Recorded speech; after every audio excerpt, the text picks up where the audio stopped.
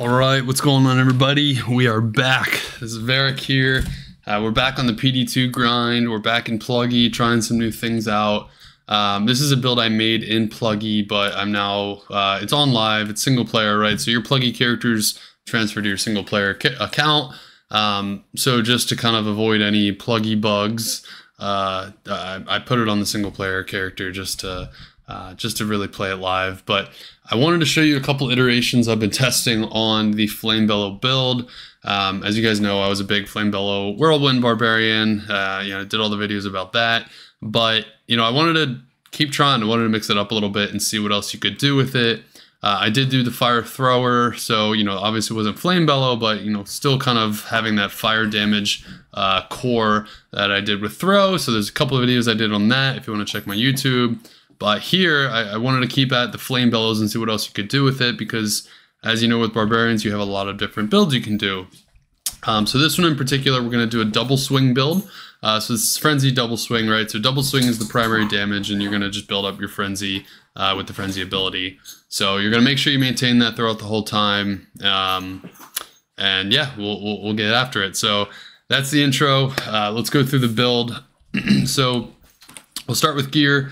A lot of things will be familiar, right? So we have the Flamebellow Balrog blades. Now these are pretty GG. I'm not gonna lie, this gear setup is pretty expensive, but you can probably get away with just like a 4-socket slammed Flamebellow, whatever. But we'll go through it and you can see how I'm building it. So, yep, 2 Flamebellow swords with ED DS slam and a 4-socket box. On the helmet, we have Halberd's Rain, which I think is really good, especially for these melee builds. The PDR is really nice. The free battle cry is nice to break those immunities, and just overall, it's a great helmet.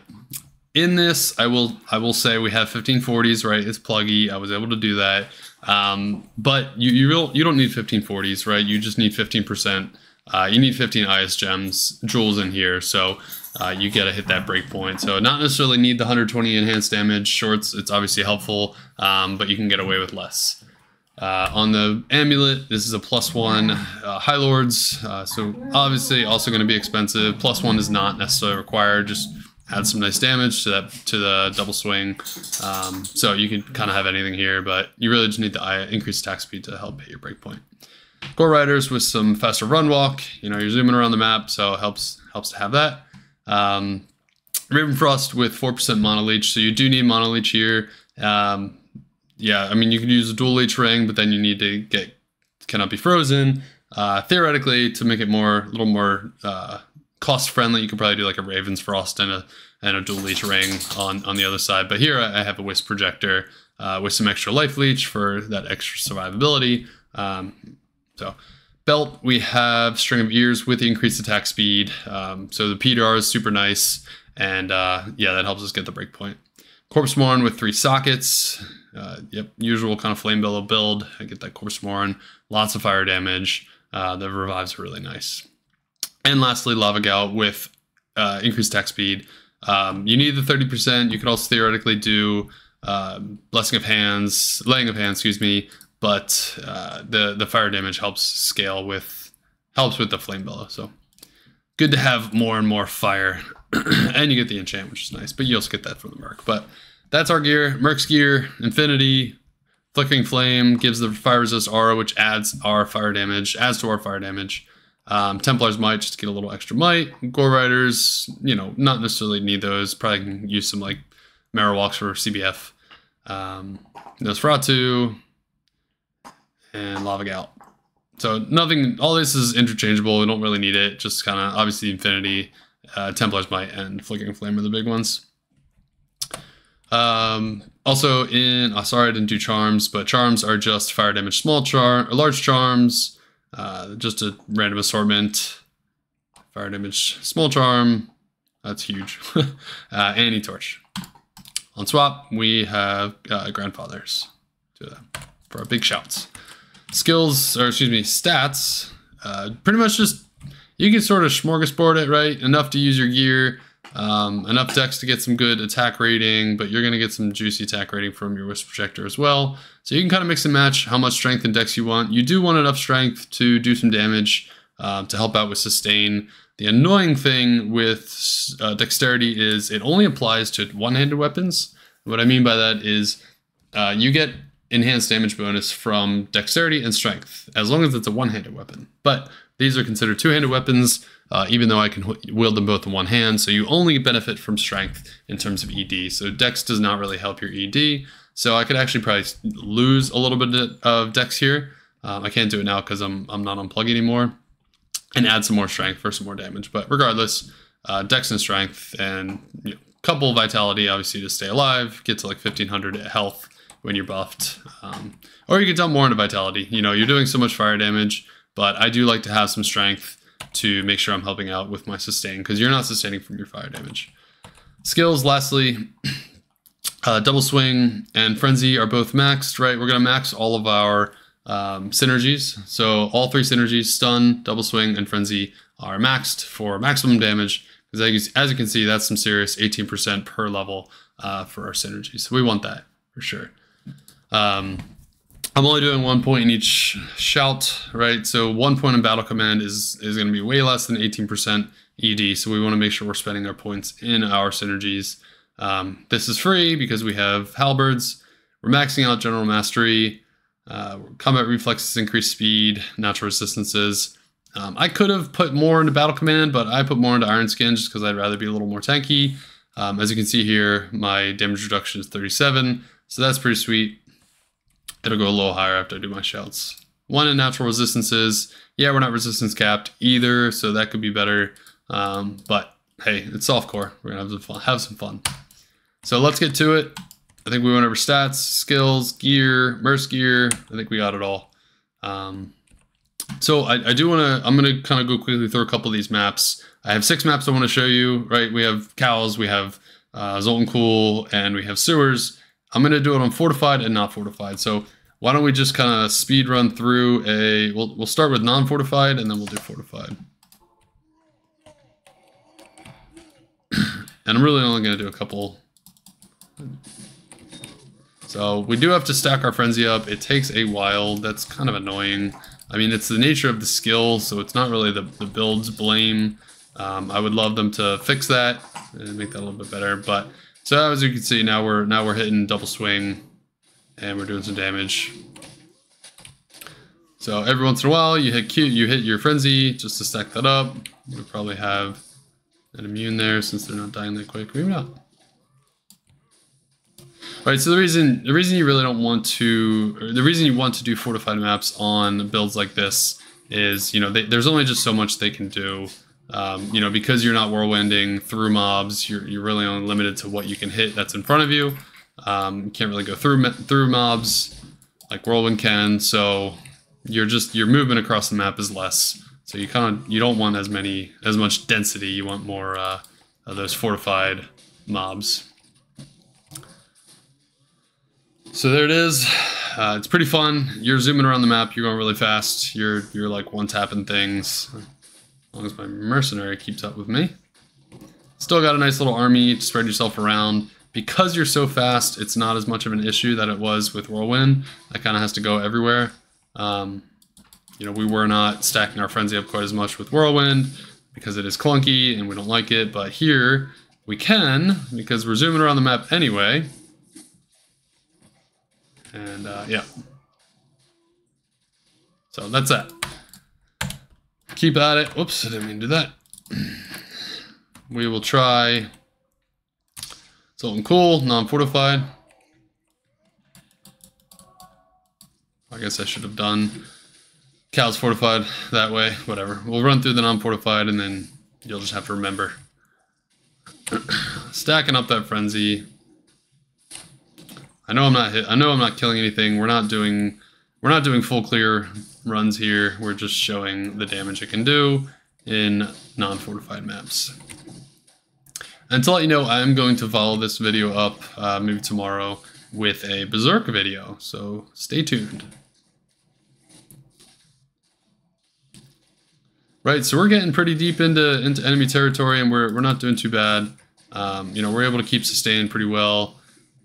You'll definitely benefit from some FHR, some fast rate recovery. So you want to make sure you have that. just because as you're in here swinging away, if you're getting put into hit recovery and you can't get that life steal, you're gonna have a bad time. Oh, looks like we got a immune. Yep, so this is an immune, so we can see if we can break that, and we can. So we break that immune with our free battle cry, and we move about. We go about our day. Alright, so this is Zoltun Kulle. There you have it.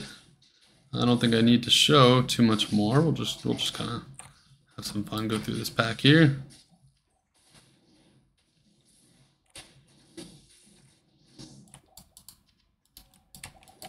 Alright. That's that. I don't really necessarily think I need to show bosses. It does bosses pretty well.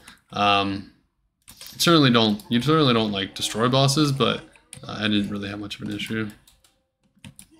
Oops. Oh, you know what? I haven't even been summoning my Wisp. I had the wrong key bound to it. Well, here you go. Now we have our Wisp and we'll be a little stronger.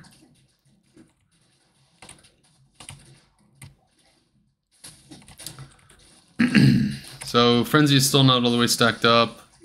Again, me pleading to the devs to change Frenzy. It's a great ability, it feels really bad to use. Even when you have a build that's supposed to use it and uses it pretty seamlessly, you still spend way too much time stacking it up, and it's just frustrating. So, again, moving through, doing well. Kicking some butt, not really having much issues in terms of staying alive. Again, your clear speeds are not going to be that of Whirlwind, but you are still moving pretty darn fast, and you're killing pretty darn fast.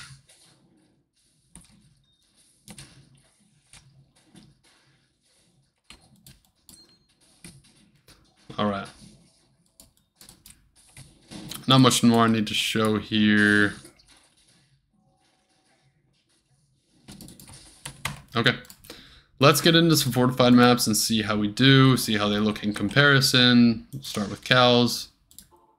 And here you go. If you want to see the map, 15% max life, reduce physical damage. That's pretty much it.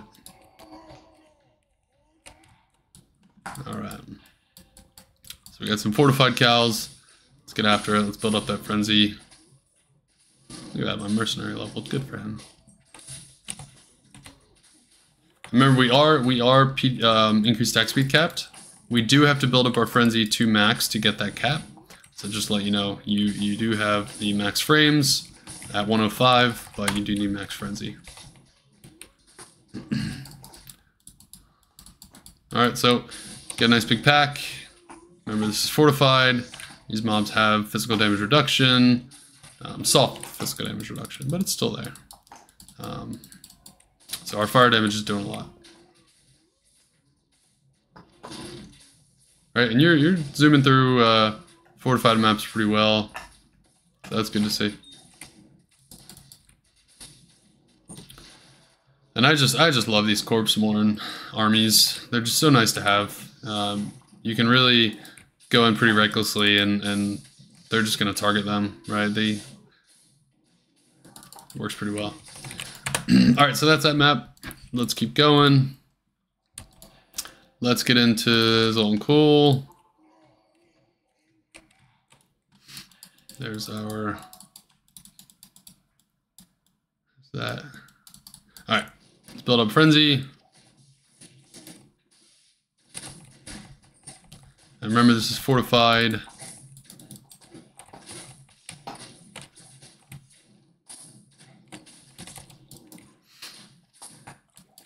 And yeah, you're still crushing pretty good. These scarabs are physical immune, right? So that's where we're relying on our fire damage to really do the damage, and they handle them pretty darn well.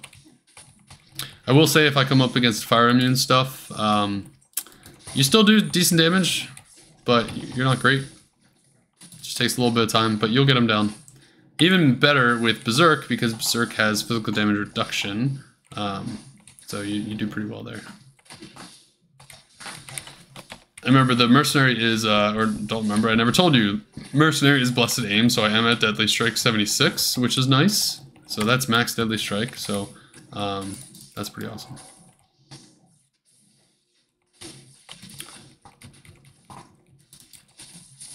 Let's see what this guy is. I don't think he has anything. Any immunities? Nope. And he dropped very fast.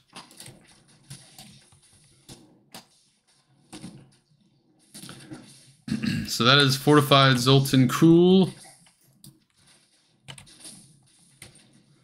Zoltun Kulle story, bro. And there it is. So let's do our last map here and get into the Fortified Sewers.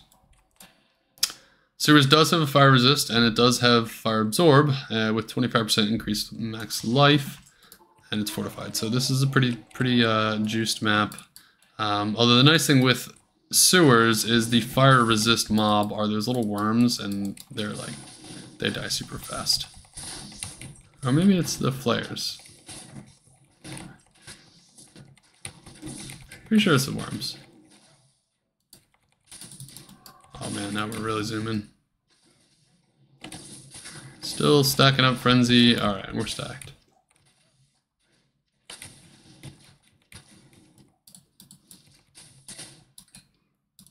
Oh my god, we're so fast.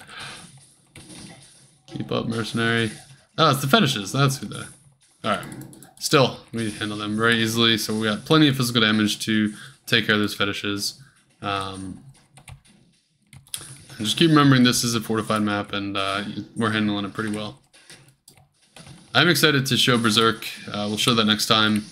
I'll probably do a video tomorrow for it. I don't know why I did that. Yeah, it's pretty cool build, and it sounds really cool when you're berserking mobs, and you chunk them pretty hard. You do some serious damage with Berserk.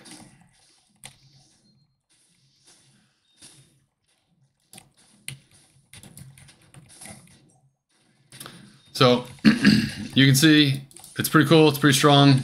You move around the map really fast. Actually, we might be getting up to a boss here. Whoa. Well, you're not invulnerable. That's scary.